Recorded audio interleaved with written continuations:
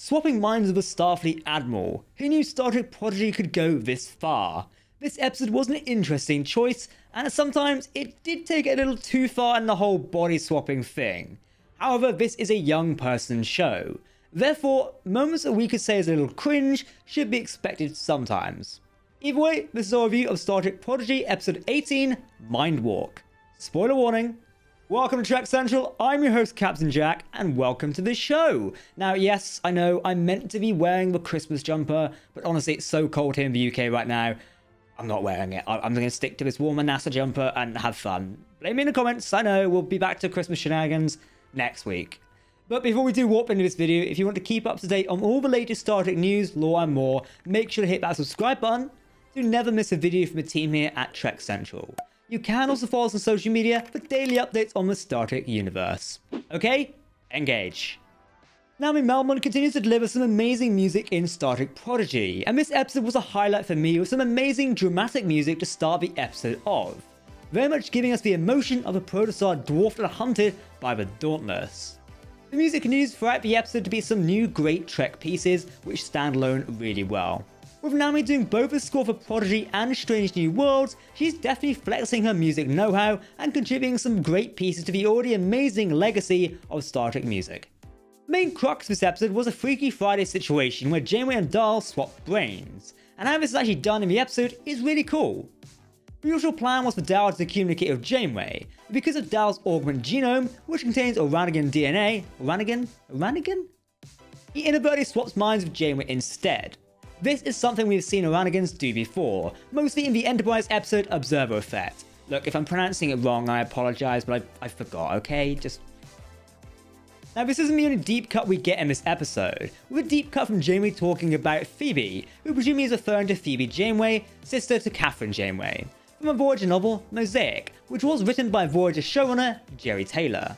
Now, I will say, I very much was not keen on how Dal was done in Janeway's body. With Dal, I'm perfectly fine with Dal's mannerisms, but in Janeway, and pretending to keep it cool, it just came off as quite painful to watch, i.e. cringe. Voice-wise, I think it worked well. Kate Mulgrew is a veteran voice actor, so was able to portray this different person in Janeway's body well, but the dialogue and even the animation came off quite jarring in a sense. However, the same cannot be said for Dal, with Brett Gray doing some amazing work playing as Janeway in Dal's body. The animation was fine, and the dialogue for Admiral Janeway in Dal's body, or as Rock-Talk coined, Admiral Dal or Admi Dal, was fine. We even get her mentioning the salamanders from the fan-penned but Emmy Award-winning episode of Voyager, Threshold. We all remember that episode. The redeeming part of the Janeway cringe scenes was some of the USS Dauntless crew. We get to see Commander Tyces in this command position, but also Dr. Newham with his sarcastic comments in typical Tellarite style. Previously, he's forbidden Janeway from drinking coffee. However, due to what likely appears as a nervous breakdown, he's opted to order her to drink coffee right away, in this clip. As your doctor, I order you to drink this coffee. Get it together. How does she drink this stuff? One really amazing scene was the Admiral Dal talking with Holo Janeway, and them having a heart-to-heart about each other, with Vice Admiral Janeway actually consoling Holo Janeway, because she knows how she would feel in that situation of betraying her crew. We even get a nice little moral in a way in this episode, with some sage words of advice from Admiral Janeway. Vice Admiral Janeway's father, after a young Janeway spilled paint, would say, make something out of this mess. Just because you screwed up doesn't mean you can't do something better than what you've done in a sense. Instead of just hiding it, you can make something of it, basically like blaming it on the family dog. Vice Admiral Janeway used her clearance to restore Holo Janeway's memories, and really there isn't anything new here for us. It's mostly for both our Janeways to learn where Chakotay is for a temporal anomaly in the future. They could have done something more here and actually shown us more of Chakotay rather than rehashing the same footage we've seen for quite some time now. I'm not sure why Prodigy show is so keen on hiding Chakotay away, but whatever.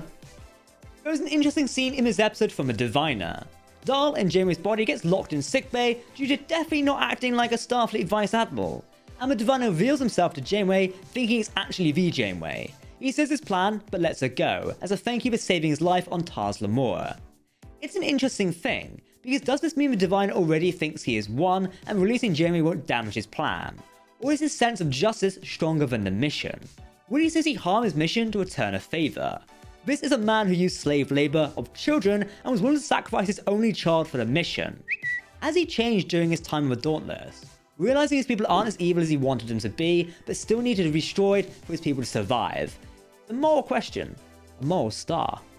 Some very interesting questions from this. I hope they didn't do this just to move the story along for Janeway to escape medbay, but actually for some character exploration with the Diviner.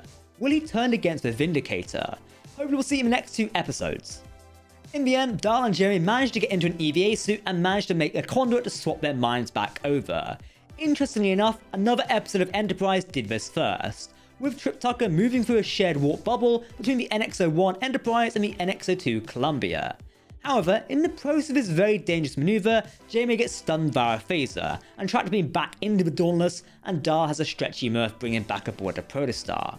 Due to the bad acting of Dal in Janeway's body, she is now in the brig, and people probably won't believe her anymore. As the Protostar exits warp, it meets a massive Federation fleet, who are warned of a weapon aboard the ship, and they are not messing around, with at least 50 starships here to intercept the Protostar, from Sovereign classes, Centaurs, Akira class starships, and many more. We'll do a video on this later in the week. This is amazing to see, and makes sense on where the Protostar currently is. They say they're in the Gamma Serpentis system, which is in the Serpens constellation.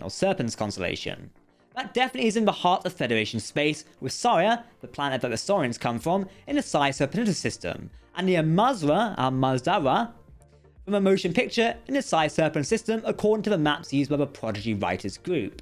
If I mispronounce all of that, leave me an airlock. You heard. Having a fleet ready for an incursion into the heart of Federation space does make sense, and seeing this wide variety of ships is so cool. What will happen next? This is basically our upcoming 2-parter. Will our crew manage to regain some control of the Protostar, and what will the Valkanaut do? And will the living construct go off and cause the fleet to attack itself? We can only find out by waiting for the next episode, this time next week. Okay, some final thoughts. That was an interesting episode of Star Trek Prodigy. I liked the premise of this episode. However, the moment that put me off was Dal controlling Janeway via the mind swap. Sure, it makes sense for the episode plot, however the elements were a little cringe, and too much for my own personal taste. But we've got to look at this from the perspective we always advise people to look at Star Trek Prodigy from. Ultimately, this is a kid's show, or rather a young person's show. Therefore, funny, goofy moments like the Janeway control moments are somewhat needed. So yes, while these moments are cringe to some, for younger viewers, they make more sense, and well, I could get a laugh out of them. Also, first time viewers of this will get a kick out of it, I bet. But what did you think of the latest episode of Star Trek Prodigy? Love it? Hate it? Comment down below. If you want to keep up to date on the latest Star Trek news, lore and more, make sure to hit that subscribe button to never miss a video from the team here at Trek Central. You can also follow us on social media or join our community Discord server. But for now, I have been Captain Jack, thank you very much for watching, and we will see you next week, just in time for Christmas, with the penultimate episode of Star Trek Prodigy Season 1. Live long and prosper, my friends. Goodbye.